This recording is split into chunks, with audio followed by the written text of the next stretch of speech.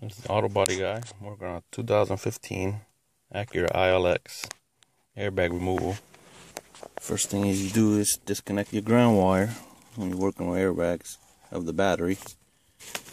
Then you come around the back. It has two slots in the back of the steering wheel, size 30 Torx.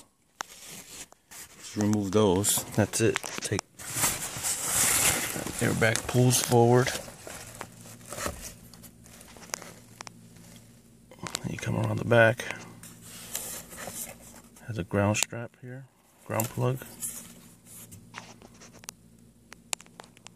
And then this yellow one that's on the airbag is plugged into this one.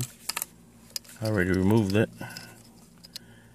Goes in there. So to remove this plug, you just pull back on this black ring here, like that.